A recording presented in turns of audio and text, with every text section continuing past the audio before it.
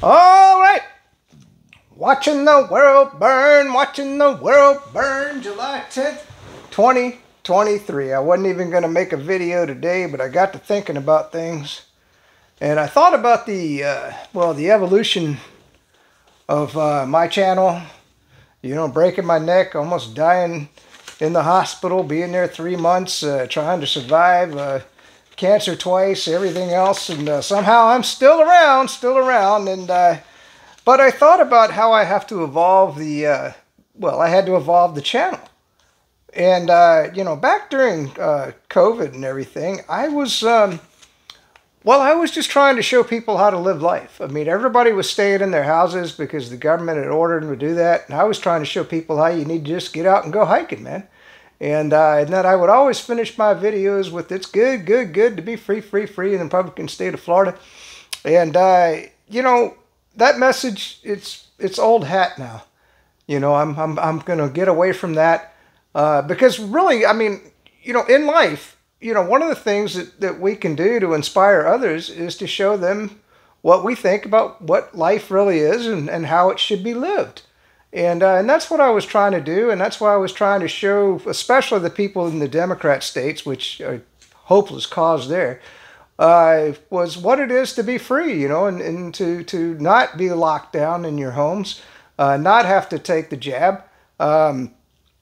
Speaking of the jab, we might talk a bit about that. I got banned from YouTube again for talking about that.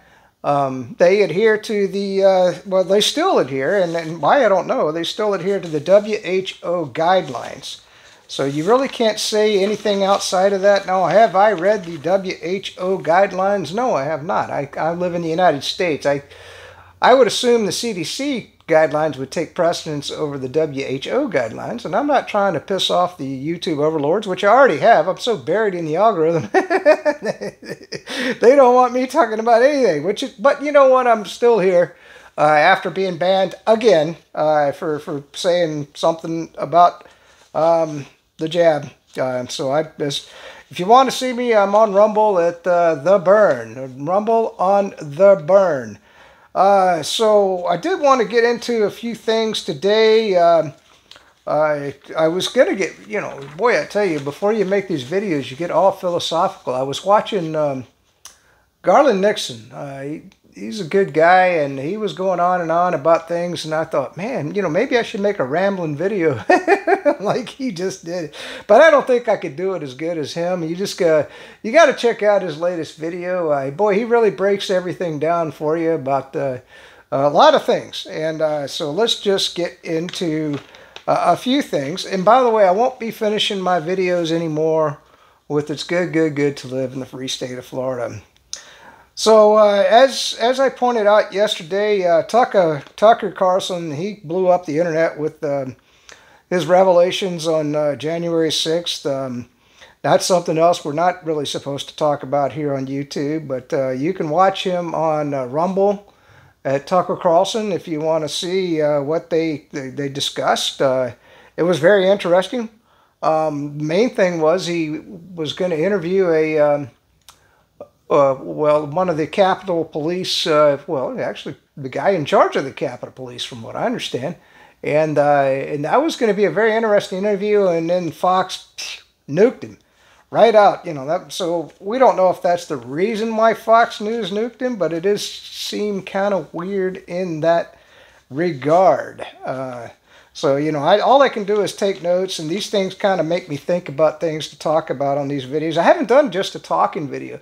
That's another thing. Maybe give me some comments below. I've been trying to kind of experiment with giving you sensational video from Hollywood, which mainly gets my videos copyrighted, but they're just trailers for the movies.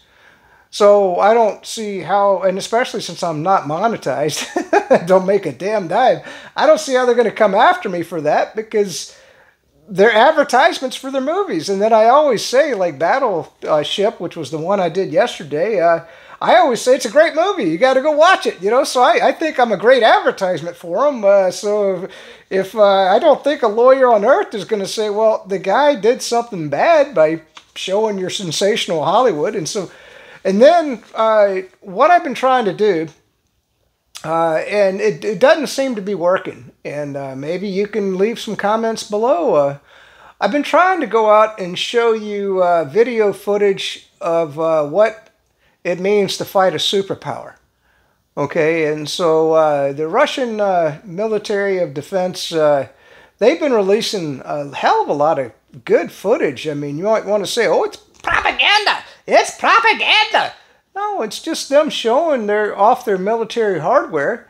And, you know, I want to show you that you're not up against, like Colonel Douglas McGregor says, clubbing baby seals. In fact, let's just listen to Colonel Douglas McGregor here for just 1 second. I think right now the situation is as follows. I think Putin privately has thought through carefully the wisdom of replacing some generals. I think we will see continued shakeups in the high command. Having said that, I also think he is now at a strategic inflection point. Russia is in the driver's seat. They hold the strategic initiative.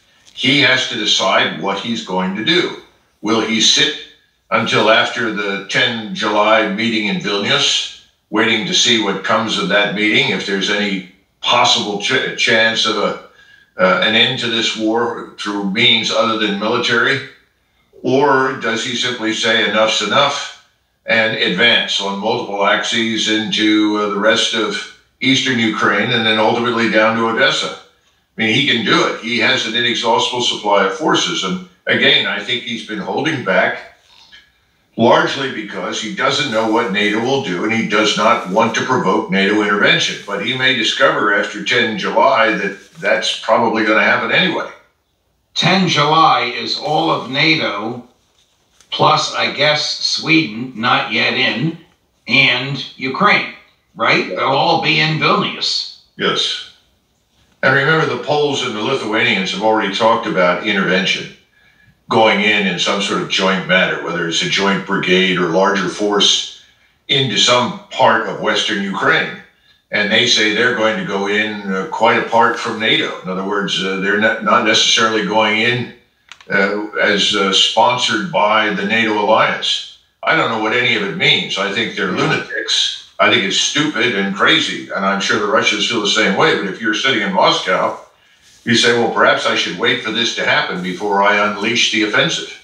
We may have talked about this about a year ago. Is the Polish army seriously to be reckoned with in terms of size and skill and lethality? Well, first of all, the Poles are excellent soldiers. Very good. So are the Lithuanians. So man for man, they're some of the best troops in the world. Let there be no doubt about that. Secondly, they don't have the lethality that they would like to have because they don't have the vast arsenals of equipment and technology that they would need to take on the Russians. They've had to depend very heavily on us for that sort of thing. And I don't know how much ammunition they have for the weapon systems that they own. So, all right, so I'm going to pause right there, and because he pointed out a lot of things that I want to bring to your attention. Okay, well, the lack of ammo, that was huge. Ukraine has very good soldiers. So does Lithuania. So a lot of Europe, especially it's getting funny that how the former Soviet nations have some of the best soldiers on the planet. I just find that kind of weird. But for them to go in and fight the Russians at this point is absolute lunacy. I've never seen the world change so rapidly. Well, in the last, 2 years? I mean, my God, the Russians. Well, you know what I want to give you a little bit of history here and want you to understand. We pulled off a coup, or Victoria Nuland and the Obama administration pulled off a coup in Ukraine, and we instilled a government in Ukraine, and then we began arming them to the teeth to fight this proxy war, which kind of baffles me because I don't understand why the Ukrainians wanted to fight a war for NATO. You know, I don't know. Well, I guess, when you take over the roles of power, people just follow blindly along. And right now in Ukraine, it's terrible. I mean, there are press gangs throwing their guys into the battles. There's all kinds of, I'm going to make a video. I'll have to put it up on Rumble. I can't put it up on YouTube, but it's all kinds of Ukrainian prisoners, all kinds of death and destruction. These things can't be shown on YouTube. Rumble, you know, as long as it's real, it's free speech, they're okay with it for the most part. But it's a lot of blood, it's a lot of death, and I've watched it all, and it disturbs my soul just to watch it all. And so I will at some point put together just a tremendous video just showing things. You know, if you want to just find out what's really going on, I would encourage you to watch that video. I haven't put it together. I tell you, every time I get started, I just want to break down and cry, and I can't put it together from the stuff that I've seen. It's just too horrible. But I'll work on it. I got to get my courage together and make it happen. But let's get into some more of the news. You know, as Colonel Douglas McGregor pointed out. And this was breaking news. I put this tweet out yesterday. Is that Russia has gone on the counteroffensive to the counteroffensive. So in the north, they are striking back at this point.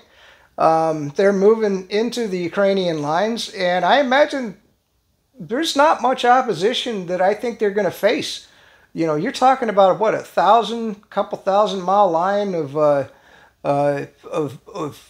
frontal conflict. You know, you can't protect everywhere, and I think the Russians, you know, with all of their satellites, have chosen a place where they want to advance into further. I mean, because basically at this point they've just been sitting behind their defensive lines, just waiting for the Ukrainians to come in so they could wipe them out. Now they've done that for the most part. So the counteroffensive to the counteroffensive began yesterday.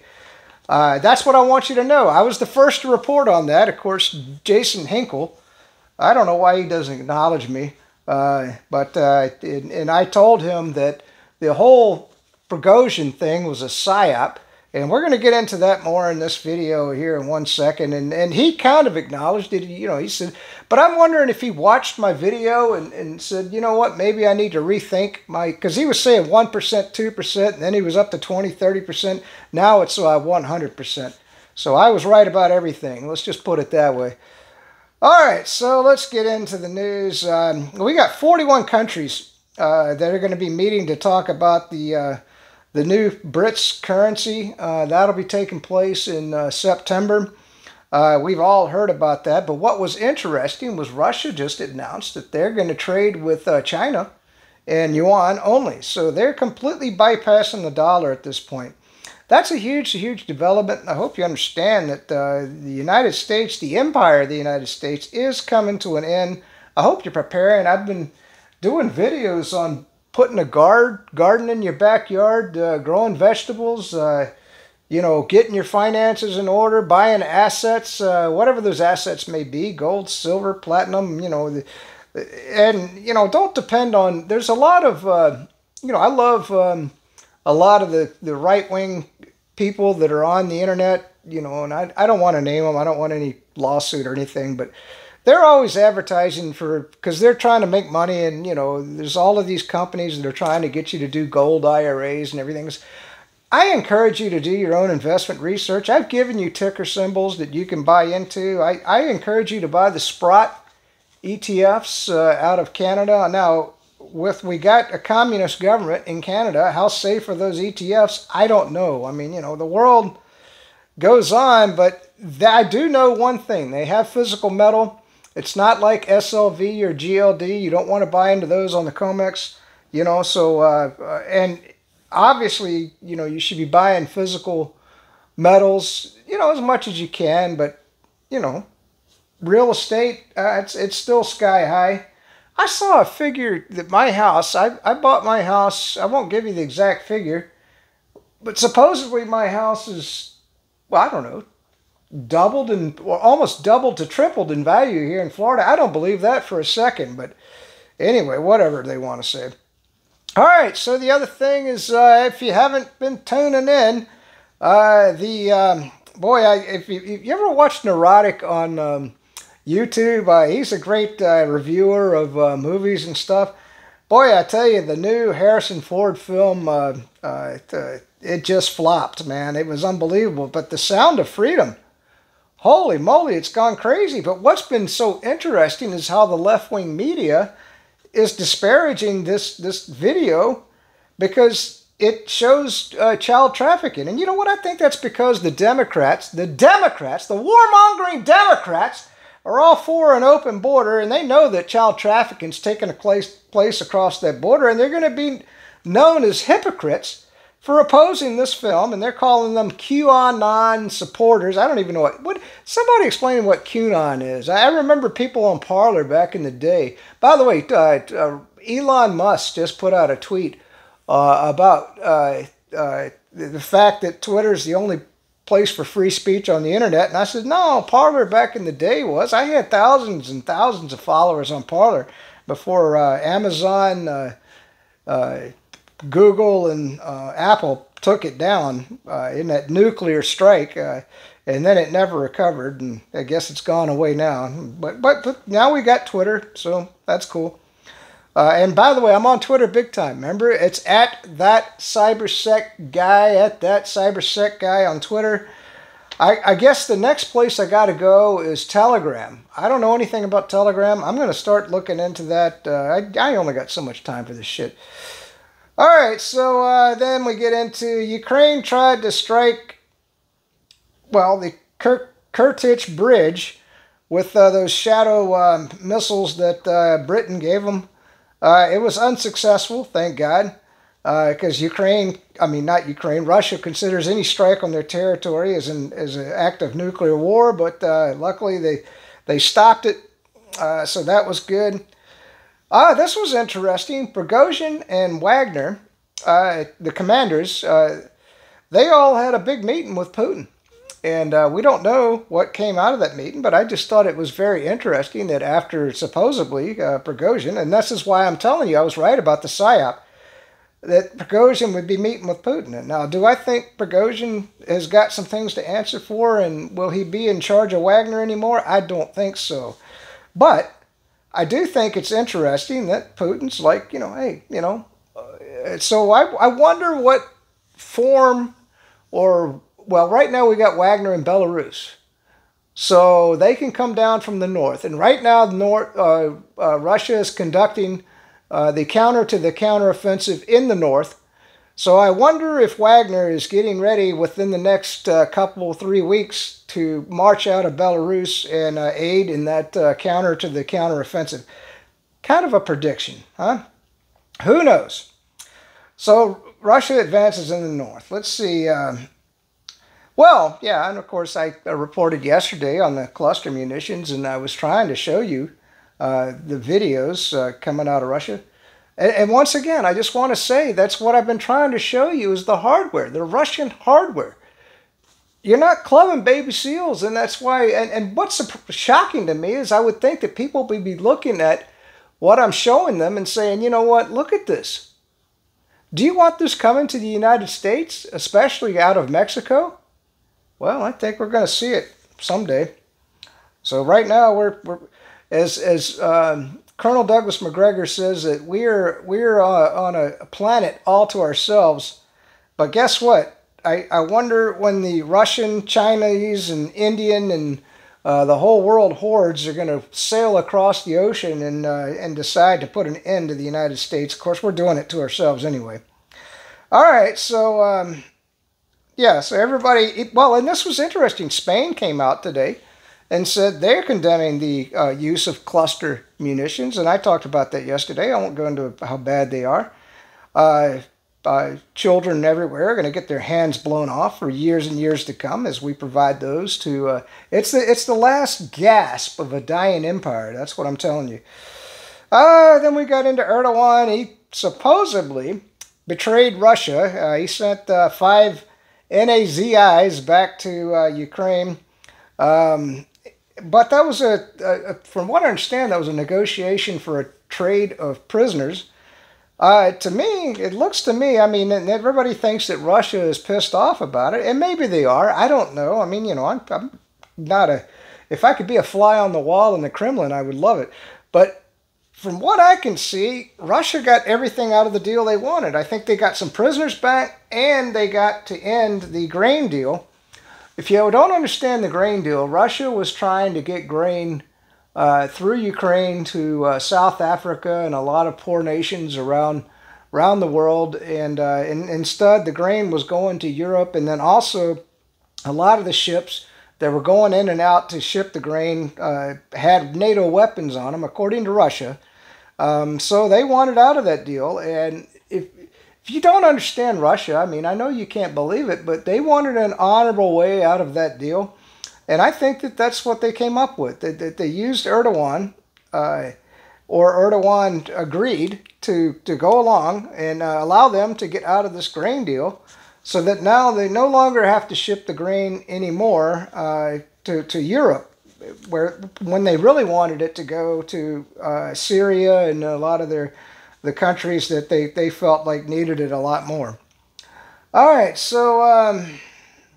oh yeah, this was interesting. The Russian fighter planes are rolling off the production lines in record numbers. Holy shit! These are the new fighters. These are the what are the Su-35, and I want to say Su-25. I'm not sure if that designation is correct, but anyway, their latest fighters are coming off, and I would say they're far superior to anything that we have here in the United States, especially the I'm hearing terrible things about the 35 that was meant to replace the F-16 and the F-16. It's you know, because our defense manufacturers were all about profit and not quality, and so the 35 plane here we have in the United States, I don't think it was going to do well against these fighters, but well, we'll see. Let's see. Yeah, I wrote this note down. Surprised if Ukraine makes it to the end of August in the war. That's going to be, that'll be interesting. Another huge event, Netherlands farmers, well, they're winning the battle. Their prime minister just resigned. And if you didn't follow the protest in the Netherlands, they were trying to end all the farmers and seize their farmland and kill all the cattle. Because they're supposedly producing too much nitrogen, even though, what is it, 70% of the atmosphere is nitrogen? How in the world that climate change argument got into these globalist climate change lunatics conversation, I have no idea. But anyway, so it looks like they've won a huge battle.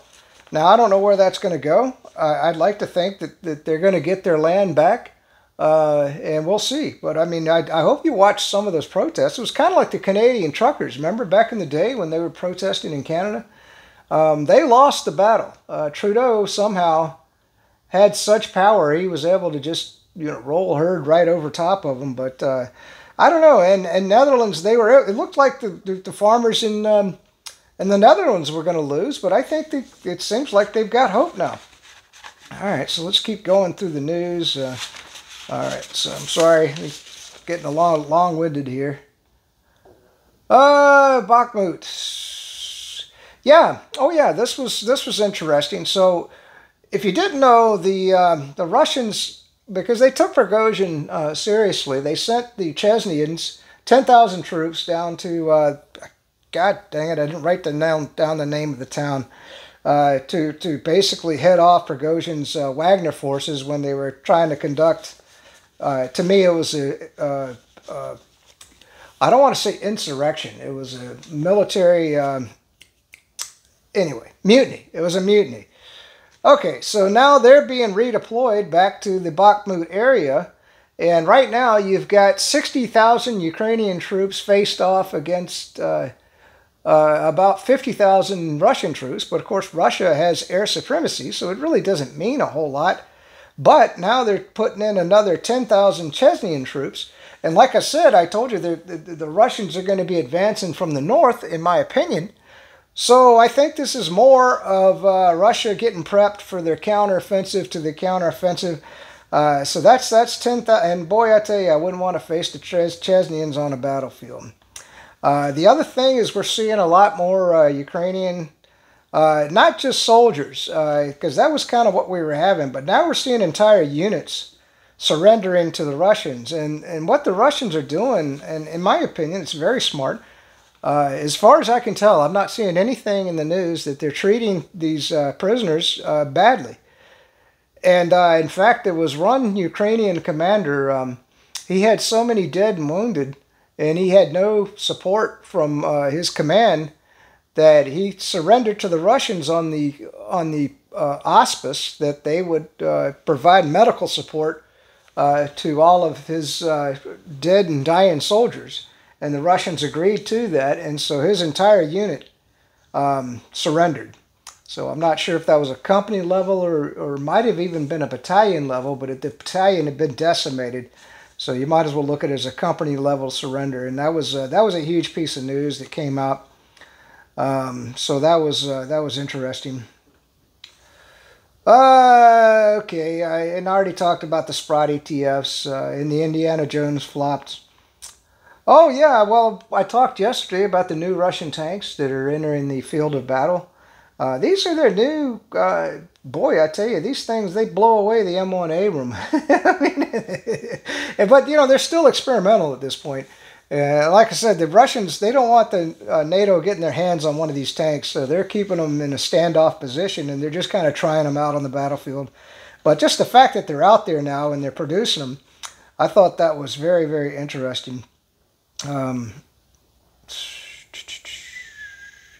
Trying to get, yeah, you know, a question that maybe you can answer for me below, you know, on my videos is how in the world did NATO get all the Ukrainians to die for NATO? You know, I mean, I understand there's some NAZIs there, you know, that really want chomping at the bit to go up against Russia, but I don't get how they got the whole country to go along with this this major war against Russia. It just seems kind of weird to me. They're bound to have known you can't fight a superpower. I mean, I don't know. Maybe they didn't. So anyway, let's see. I just want to see if there's anything else. Sound of Freedom. Yeah, we talked about the child trafficking. All right, so I guess my new close to the video is going to be, and I'm going to work on this, and maybe you guys can help me with this, is the Johnny Cash parody. And I kind of tried this out on not yesterday's video, but the day before. So I'm going to start finishing off my videos with this. You could run on for a long time, run on for a long time, run on for a long time. Sooner or later, God'll cut you down. Sooner or later, God'll cut you down. Go tell that globalist liar. Go tell that Democrat writer. Tell that rhino rambler. The nuclear war gambler. That backbiting United States politician. Tell them God's gonna cut 'em down. Go tell that globalist liar. Go tell that midnight CIA writer. Tell that Diablo gambler. Tell that nuclear war gambler. That backbiting United States politician. Tell them that God's gonna cut 'em down. Tell them that God's gonna cut 'em down.